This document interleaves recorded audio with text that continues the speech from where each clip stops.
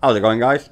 I'm Viper, and welcome to the channel. Now, one of the most popular videos on my channel is the Stellaris console command video.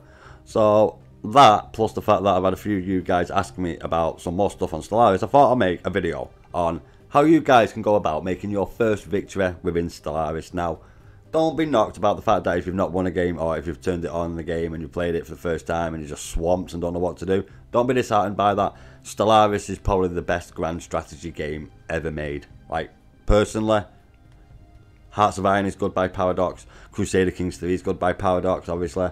But my own personal opinion, I think Stellaris is the best one that they do. I haven't played other ones. I've not played Europa Universalis. I have it, but I've not played it. So I can't really say about them games. But in my own personal opinion, Stellaris is the best one that they do. And it's that good. We'll start a new game. And you can see I have every single DLC. So that's how good it is. If you do want to get all the DLC, go over CD keys. Don't buy it off the Steam marketplace. It'll probably cost you like 200 quid. So go over to Steam. It'll probably cost you about 120 quid on Steam. But it's worth it. The more DLC you buy, the easier the game becomes for you. That's the best thing I can say about it. And if you are looking to get the DLC and you have none, then make sure you get the DLC first. Don't get like the species packs or the plantoids, like the plantoids pack or the aquatics pack. Don't get that. Get the DLC first. So you want to start off with Federations, then probably Nemesis, Synthetic Dawn. And then after you've got all that, then you want to get stuff like Distant Stars, like story packs, you get more stuff. The new DLC Astral Planes is not too bad. I got that on Saturday. I played a game Saturday, Sunday and last night just to see if it was all working properly still. And it does. And I'm going to go through it now. I'm going to make it so that you guys at home can get your first win. So, as you can see, sorry, my heartburn. As you can see, we have a lot of species. Now, these are good species to choose from. We have exterminators, so if you want to go and wipe the planet out, there's these. Are these the exterminator ones? There is an exterminator ones, which are machine. Is it these ones? Yeah, no, it is them. Look there. Determined exterminators. So if you want to go and destroy everything in the galaxy, these are not a bad race to use. But they've got these stuff. So what we're going to do is, we are going to go with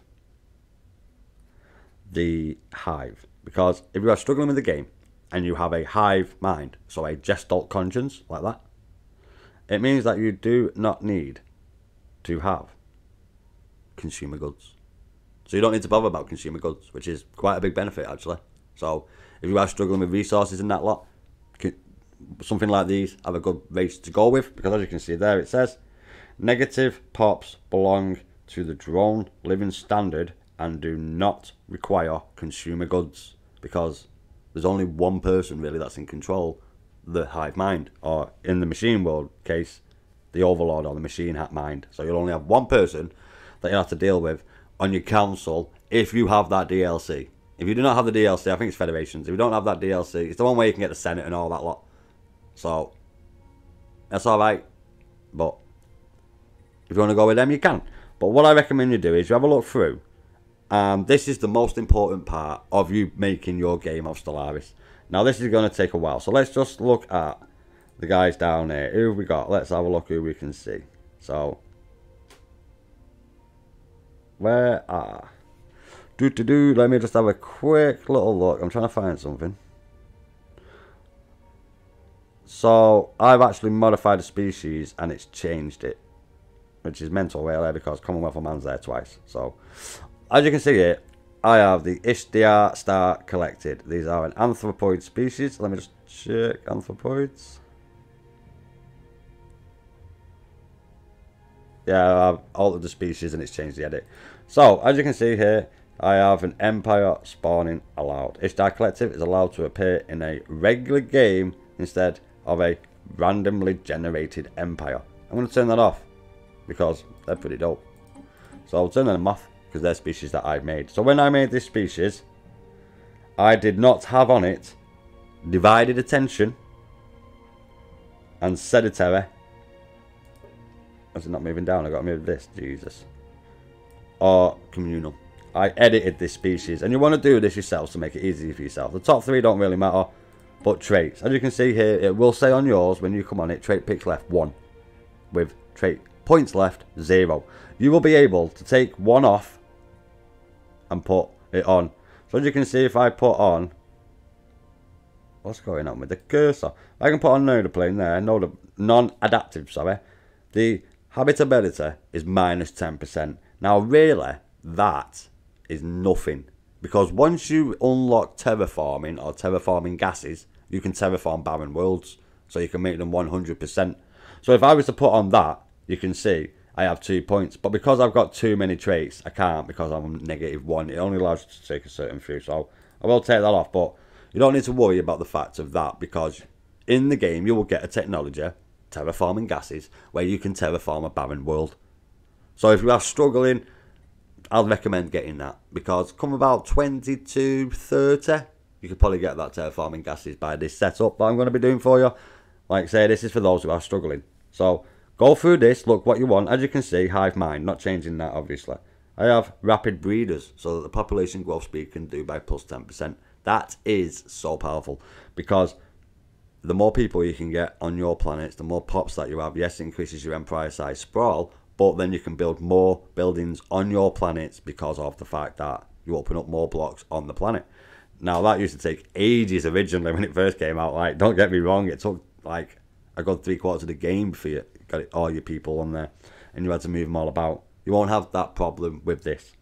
So, rapid breathers, really, really recommend.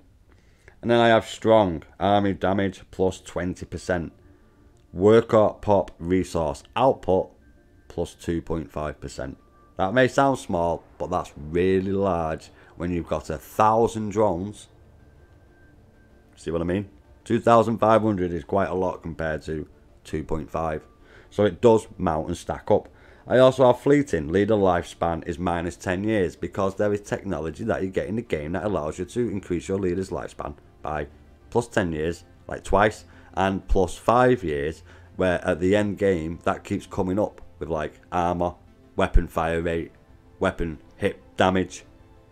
That's the end game when you've researched all the technology, and you can get yourselves them to like 20, energy weapon 20, so your energy weapons do double damage because it's plus 5% each time. So double 20, that means all your ships fire twice as hard hitting as what they do normally. So once you get to that stage of the game, as long as you can last to that stage of the game, you really can't lose with this setup.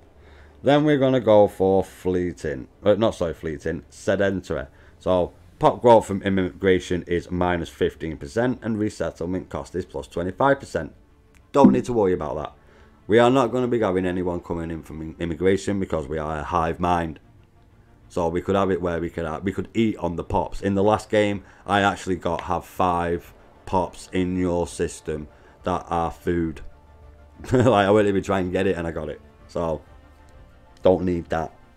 And then we have communal, which is pop housing usage minus 10%. Now I put that on because I needed to put on one of one, because the points thing. So traits is probably one of the most important things. So do have a look through this. Names in class, city appearance, knock yourselves out. And then we come to the next most important thing in the game, the origin. Now this determines how you start the game, and they go from easy to hard on how you start the game. So prosperous unification, as you can see, you get a plus generator district, you get a plus agriculture district, planetary modifier, prosperous unification, and guaranteed research options of planetary unification. Some of these you will not be able to get because obviously you need the DLC. So as you can see, there is quite a few. Depending on what you want and how you want to start is the best for you. Now this depends totally on your play style. So I could tell you, like that one there, Doomsday, warning, challenging origin. That's because a asteroid comes and hits you, does it? Civilization's homeworld is highly unstable and it is only a matter of time before it explodes. Their only hope is to seek refuge elsewhere before it is too late. Homeworld, Doomsday, planet modifier. Guaranteed habitable worlds are not spawned. Read that, guaranteed habitable worlds are not spawned. So you will probably not find no planets to settle on that. I don't know, I've not played that one yet. I'm going through them. Necrophage, you can have dead soldiers and stuff. Not too bad. Necromancy and stuff.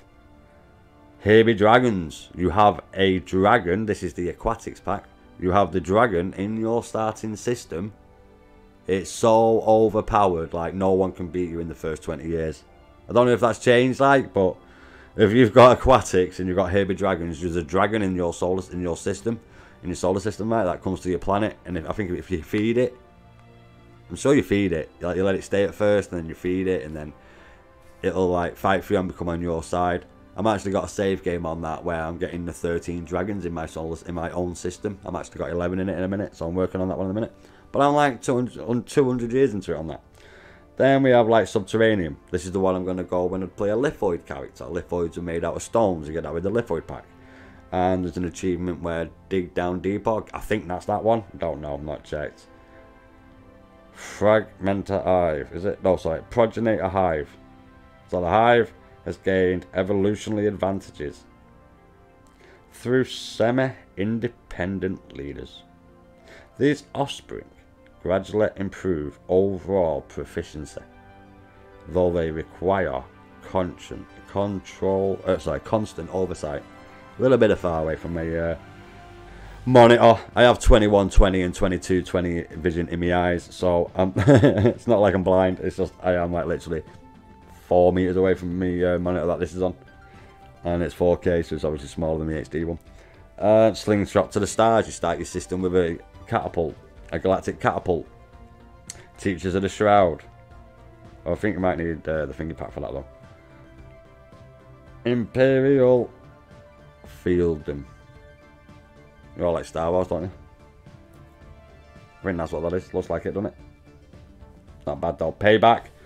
Knights of the Toxic God. You'll need the Toxic for that one. Not a bad one. Has its own little mad story quest chain where you go and do stuff. I actually did do that, but I didn't get myself on the Federation to insult all the members, so we got to go through it again with that one.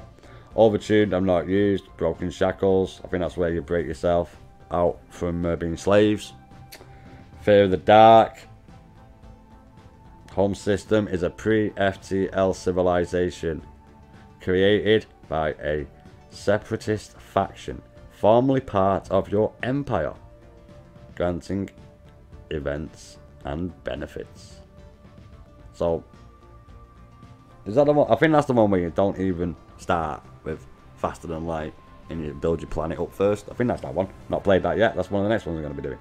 So these are really dependent on whatever you want. So like their fruitful partnerships, space fauna, dispersed seed pods throughout the galaxy, available star-based buildings, star-sealed gardens. I think that's to do with the bowel cursor chain thing where you get the flipping seed ship. Sorry, I saw then to get the seed ship. I swear like a sailor. That's why I actually swore them by mistake.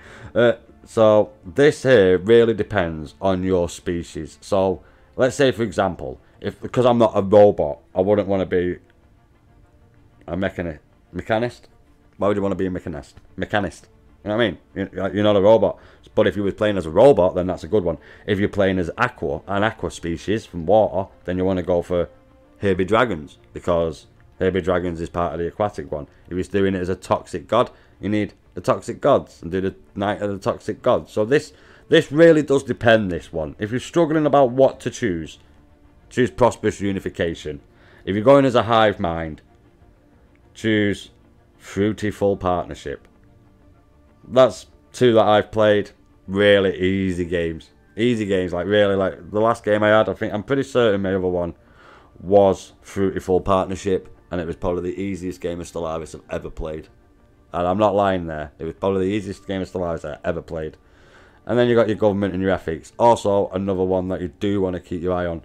You can't change this because you are a Gestoke Conscience if you're going as a hive mind or as a machine intelligence. But I did put on divided attention, because what does that say there? It says empire size from planets minus 50%. Growth node experience gain plus 25%. So if I'm losing 50% of my empire size from my planets, then I know I've lost half of one thing that increases my empire sprawl. So it doesn't really matter the fact that I have on these, you know, the ones that do bad. So just think about that when you are choosing. This part of the game is where it determines whether you have a successful playthrough of Stellaris or not. So if you just go through it without even looking at it, reading through stuff, what stuff does, then you will have some troubles. And also, part of the main mechanics of the gameplay, like the gameplay is out the same, you will have different stuff to do. Each one of these is a total different game of Stellaris. It's just so good. That's why Stellaris is so good. Every time I've played it, it's a different species with a different one of these. It's like a total different game. It's just so good. So when you are choosing this, you do want to think about that. You want to think about your traits, what works well with your traits in your origin, depending on what your origin is, and also what works well with your governing and ethics, depending on what these you have. So obviously I have unemployed drones also produce science,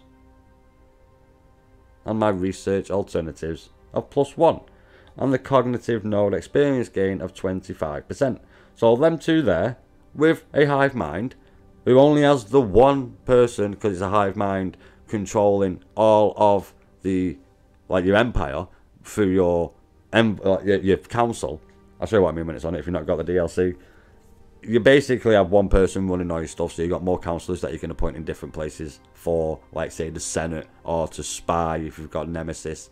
I'm pretty certain it's Nemesis. You can start spying on people. I'm not 100% certain, but I'm pretty certain it is. So that's that. Really important. This doesn't matter. It's just the voice of your guy. Faith. What is a single voice? Like, say, that one there. Robot. Where the aquatic pack one. We all have the makings of greatness in us. So the pirates. We just need to take the helm, chart the course, and enjoy the ride. I didn't click twice there then, that was one. Toxoid. Please, do not press any buttons if you don't know what they do. I've already had to save you from spontaneous combustion quite enough times.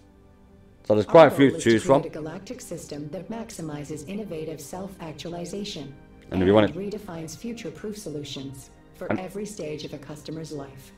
Megacorp, we're with you every step of the way. Megacorp, you need for that one, obviously. Typical broadcast message from a company, eh?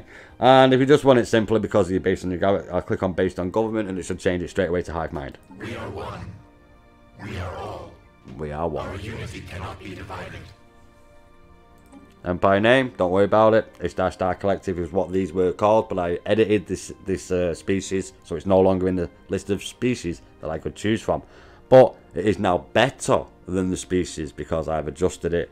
If you've got the Star Collective down there, you can compare it to the original to what I've got. It was like 27 hours of gameplay when I changed it, so I've done a lot in that time.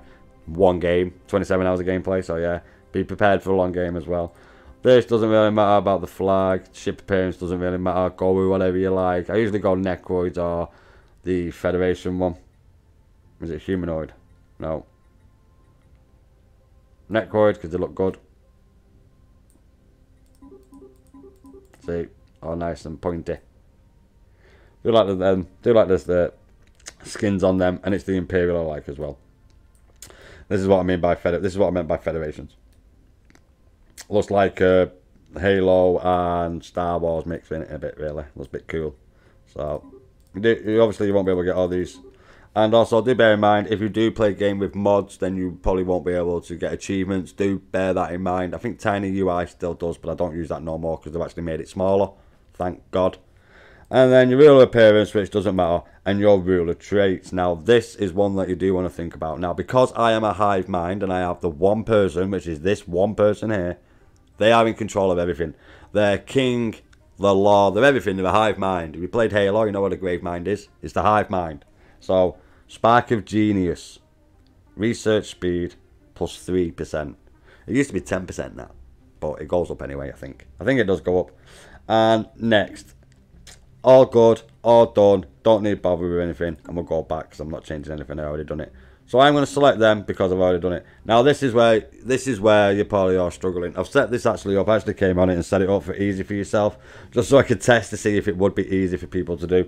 Now this is a good setup if you do want to play a game and you are struggling. As you can see, this game is eligible for achievements. If that is not down there, it's either because you've not got it in Iron Man mode, which means you can't save scum. You know what I mean by that? Save and then reload your game and you get killed and stuff. So you need to have Iron Man on. Can't have that off, but you don't really need it off anyway. It's once you get used to the main core mechanics of the game and the game basis of the game, then it's all right. And this is a good setup for anybody who wants to have a really simple game. And I mean simple game. You want a galaxy size? Maybe if you're struggling on the size, just do a small. I can't do small on it because it's a starburst. So let me just go to spiral 2 arm, like our galaxy. Is that one that lets me small? Yeah, small, yeah. Is that Galaxy Spiral 2 arm? I think it might be just Spiral 1 arm out of Galaxy, actually. I think it might be 1. I'm sure it's 2. AI Empires, 1. That is how many of the other species you want in the game. So, even though I've got it on 2 there, when you get, say, to 2250 in the game, there's going to be a lot more than 2 people, I can tell you that now. If you put it on 1, there'll be a lot of people. Regardless, I don't know how it manages to do it, but it does. They just always split up and force. So advanced AI starts, that means that they will be more advanced than you. You don't want that on if you're playing as, like, you're struggling to play and you're watching this video. Now, Fallen Empires. This is a yes or a no. It depends. Certain aspects on the traits and origins, you can play as like a... Oh, what's it called? It's a like a bulwark of the Fallen Empire. So the Fallen Empire is like your protectorate. So if you have that styles and you turned off Fallen Empires, then you're not gonna have no one to support you in that. If you do choose that origin, I'm pretty certain it's an origin, but you're like a vassal of the Fallen Empire. The Fallen Empire collapsed, and obviously they used to protect you. They don't know more because they collapsed. Still got like 17,000 technology level than you, and you're 30,000 points more higher than them on the victory card. But never mind, eh? So you do want to keep at least 1 on. The Marauder Empires, I always have 1 on. I mean, sometimes I have 2 or 3. It depends. If that's like more stuff that you've got to deal with, so probably pirates and stuff, you know, stuff like that. But you can suppress that with stuff. I'll show you that later in another video. Excuse me. So technology and tradition cost. That is the very minimum, 0.25%. If you have it on the very minimum and you don't really invest in your sciences, and your sciences is say about 3,000 in total, so 1,000 on each. Physics. What's the green one? Sociology, is it? Society, sorry. And engineering. If you have it on that at 0.25%, by the time you get to about 2280, you're probably researching the end technologies. And that's with only about 3,000 science, 1,000 science on each. So you don't really have to worry about your science tech costs. But do bear in mind that the other systems and the other species on the table, on the board, will also have a 0.25% technology cost. So do bear that in mind. Then we have Habitable Worlds. You want to put that on times 5. I don't do it as times 5 myself because obviously hive mind.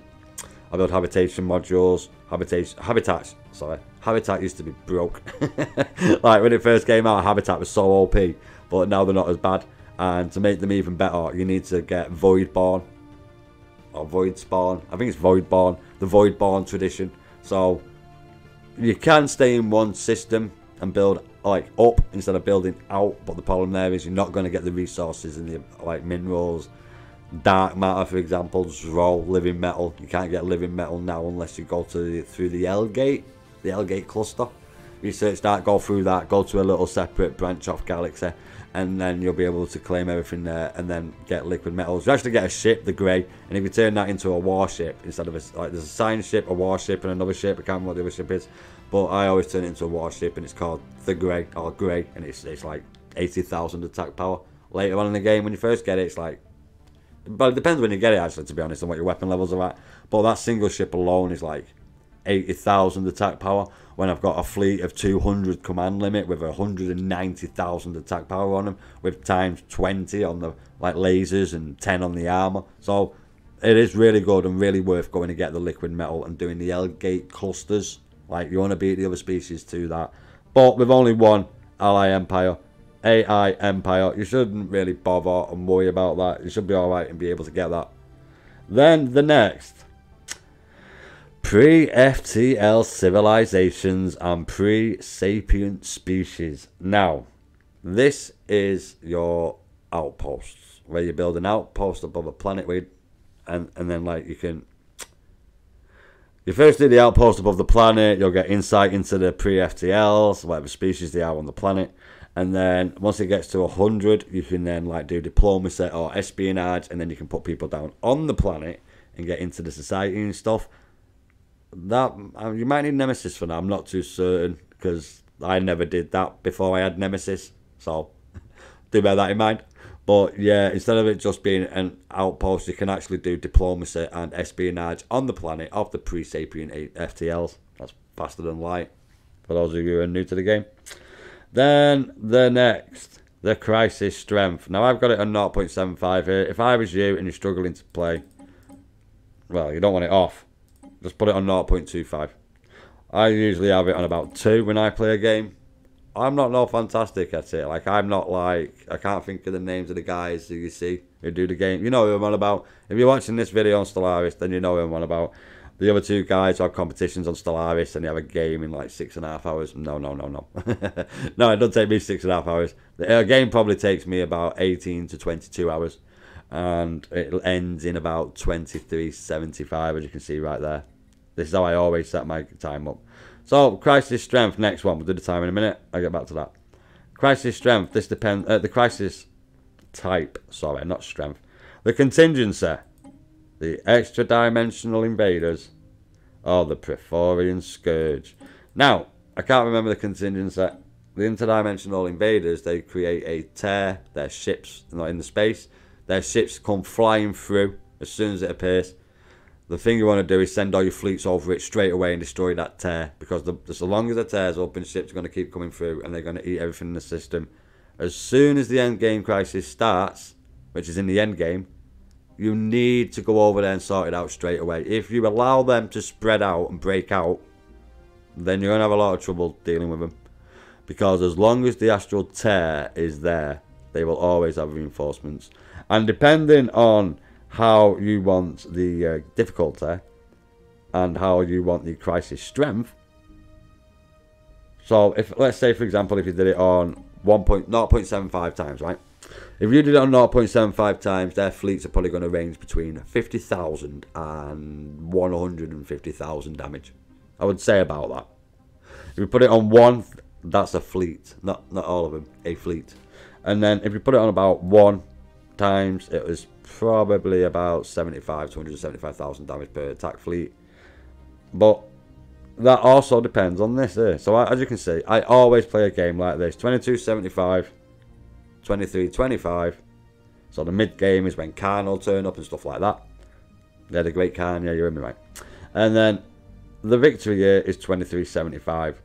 So that can't go down anymore because of how high that is. So there. But then I've got 50 years. As soon as the mid game starts, that's when you get the mid game like attack. Like in my last game, it was Khan. So bear that in mind. The actual fact, I think the contingency, I think that's the one where they send that signal through your system and they destroy all the AI, sending AI, cybernetics and stuff. I'm pretty certain that's the contingency crisis. So regardless of whatever crisis you choose, depends also on how you play the game. But we'll talk about that when we are in the game. So what we're going to do here is, as you can see, this is pretty much baby. Now, I'm not saying that to insult. I mean, like, you know, as in like Wolfenstein 3D, we have the little baby for the easy difficulty. Or is it baby, then easy? I don't know what it is. I don't really like, well, Wolfenstein, not too bad, the new ones, but part of the one with his daughters, that's not that good. So the difficulty, if you are struggling, you don't want to go civilian, say, Is that a new difficulty? I think that might be a new difficulty. I don't think I've ever seen Civilian. Civilian is probably where you want to start it off. Grand Admiral is, no, we don't want to play it on that difficulty. If you're struggling, if you're watching this video, definitely don't want to play it on Grand Admiral. So, as you can see there, it actually tells you what it does. So, Cadet, the player gets bonuses to their economy, research, and naval capacity. So, depending on what you put in here, also makes it difficult for yourself.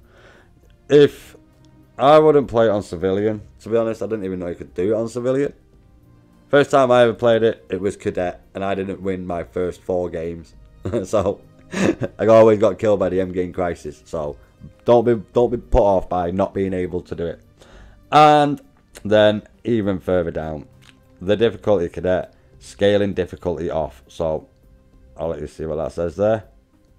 AI receives their full difficulty settings immediately at the start of the game. So, just think about that as well. So, to turn that off, just making it more hard for yourself if that's not off. Difficulty adjust AI modifiers. Turn it off. What's it do? Don't know. Obviously, it's the AI modifiers. And you don't want them to be even harder, do you? So, if you are struggling, take them off. AI aggressiveness, low, high, or normal. Just put it on low. The less chance of them attacking you. If you're doing a little bit of action in it, you will get some action in it on low. But normal is probably the one. If you put it on high, you're going to get a lot of stuff.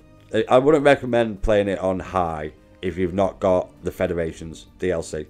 Because I'm pretty certain Federations is the one where you get the Senate. And if you've got the Senate, you can assign envoys and like vote on the Senate floor for stuff to be passed, resolutions. It's probably how I imagine the American government is. Senate floor and all that lot, motives and that. Like Star Wars. Star Wars. Ignore America. Star Wars. It's just like Star Wars. If you want a game of Star Wars with the Senate, then you want to get Federations. I'm certain it's Federations. It's the one with the diplomacy in the Senate, and you can have envoys and stuff.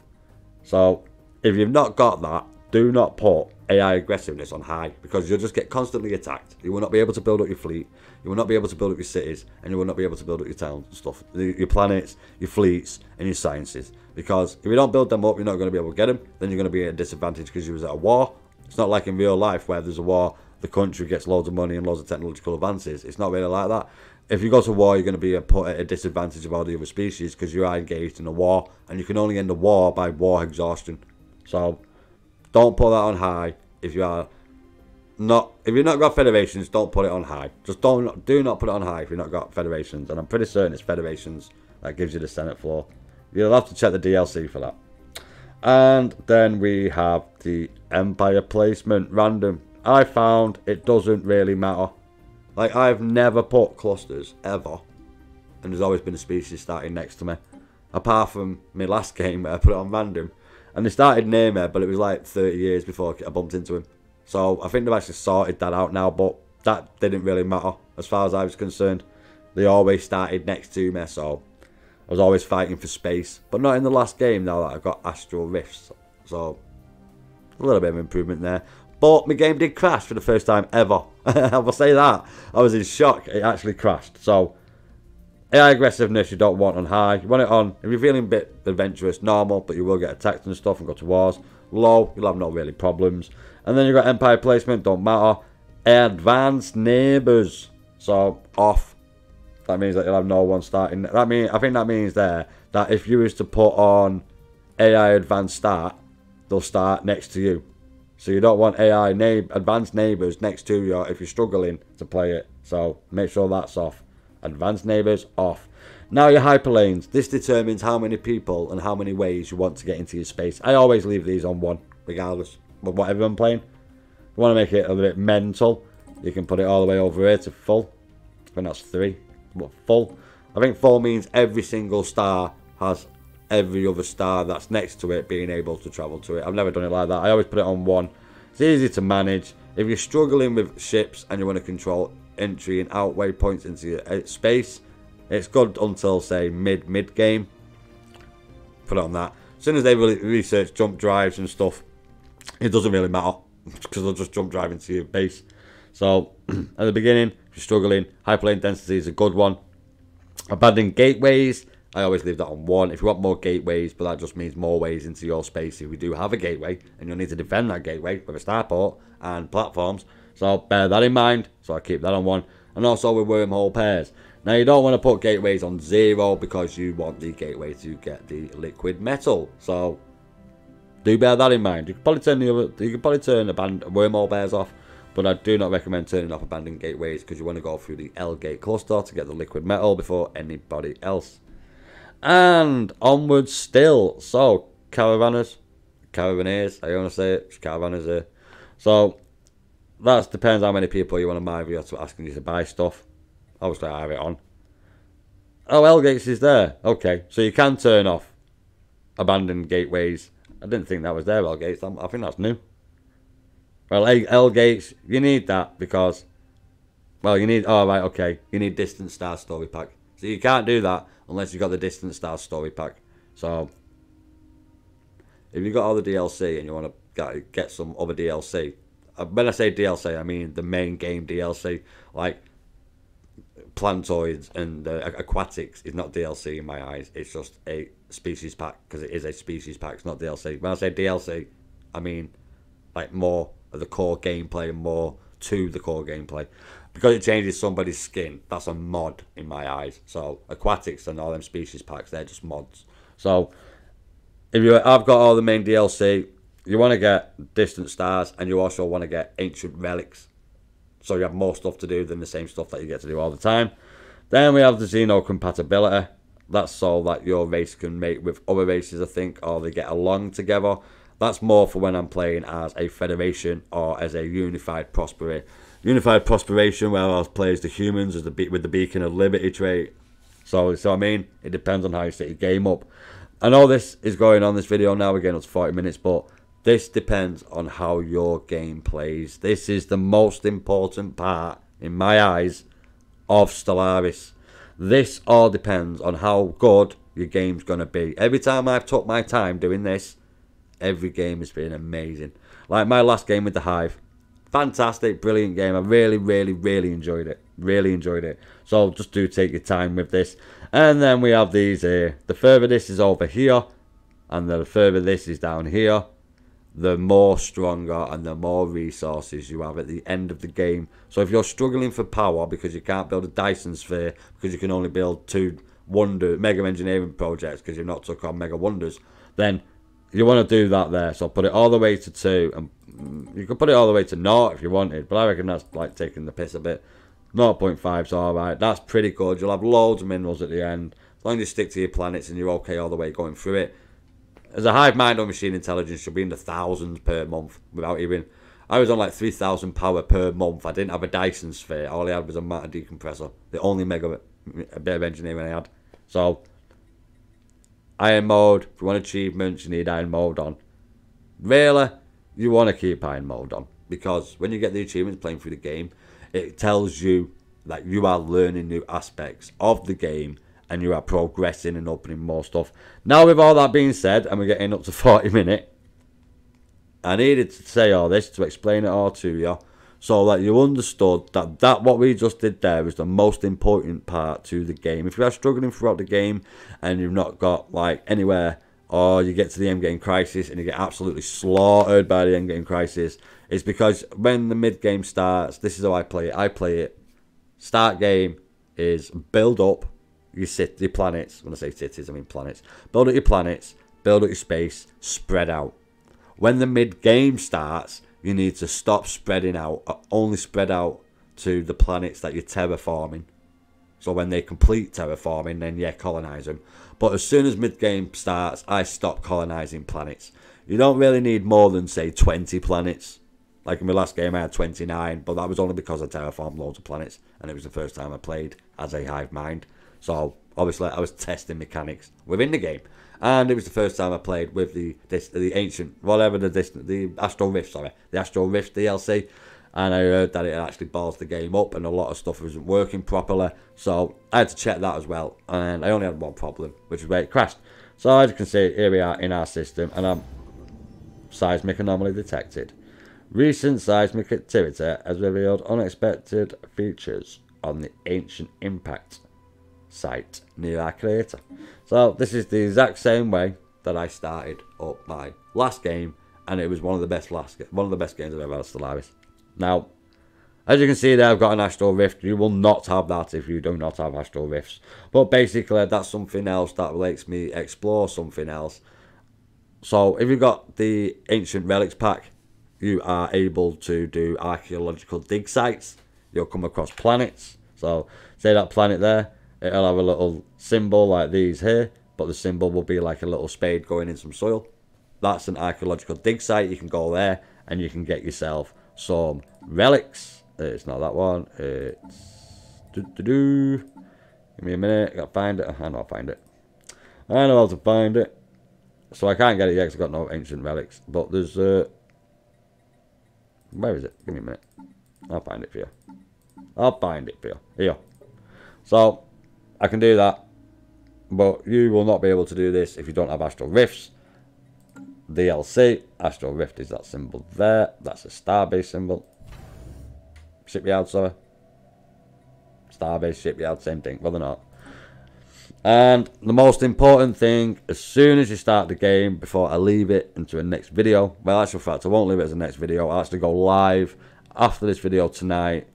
Say about 7 o'clock in the United Kingdom. Once I've edited this video and got it up, and I've got to pop out, I'll get back and we take, yeah, about 7 o'clock tonight. I'll be online. I'll do a little live stream on this, showing you guys how to go about starting it up. But one of the first things you want to do when you come online, go to the second one.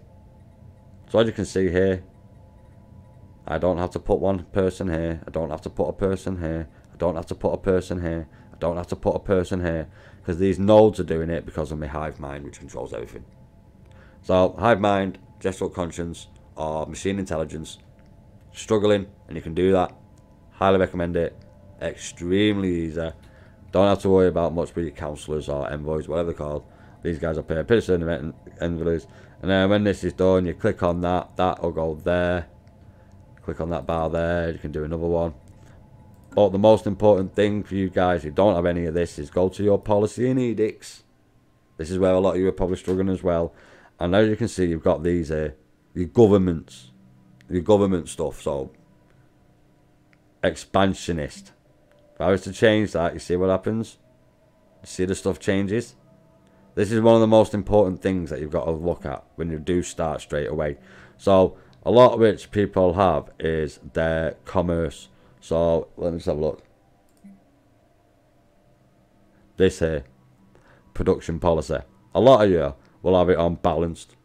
When you're playing as like the humans, you probably want to do manufacturing focus. Is it manufacturing? No, it's the extraction focus. It's obviously called that different than mine because I have menial drones because I'm a hive mind, obviously. So they are drones. So you do want to change this to whatever you want. And whatever you want here. If you don't want to start aggressive straight away, put it on proactive so you'll talk to them straight away.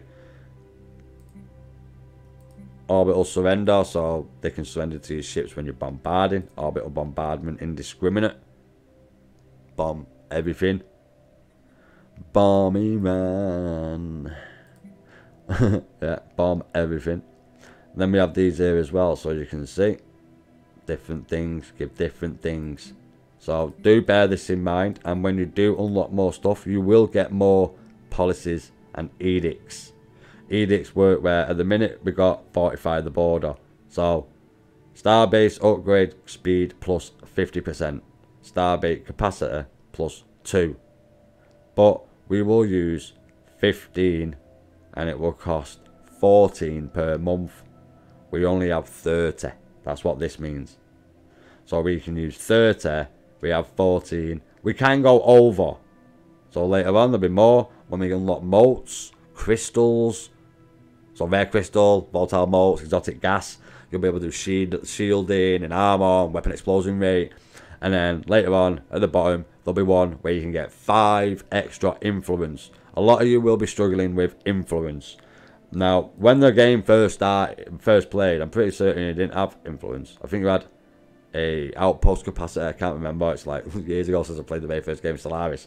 So your influence is probably the most thing that you're going to worry with. Now, as you can see at the minute, mine is 4. Mine's 4 because, as you can see, I get 0.24 from power protection, 1 from growing ethic, 3 base, produce 4. I get 1 for being a hive mind. I'm pretty certain it is as well. So it's on 4 instead of 3.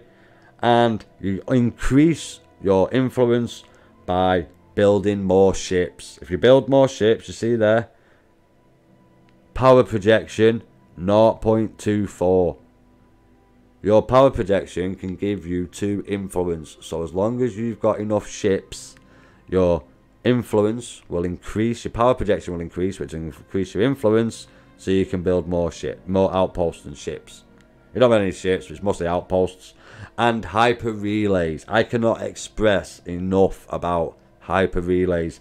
Hyper relays mean me going from here to here will take a year. Hyper relays mean it'll take me like 60 days. If you want to get your ships around your base quicker and you've not got jump drives, hyper relays are a must. Will they cost 25 influence? Or did they cost 25 influence? Let me just have a quick check.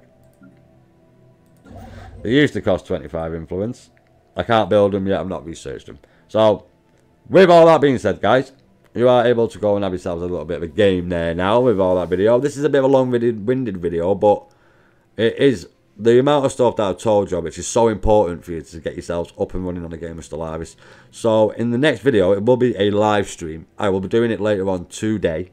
So, over the course of the next few days, I will be doing a Stellaris live stream of this whole playthrough with this character, with this setup. So if you are playing along at home, you will be able to come along and join in. Now, I hope the video has been helpful. If anyone's got any questions about anything about Stellaris, I've been trying to tell you as much as I can possibly think that will make it so much easier for you for when you do start a game.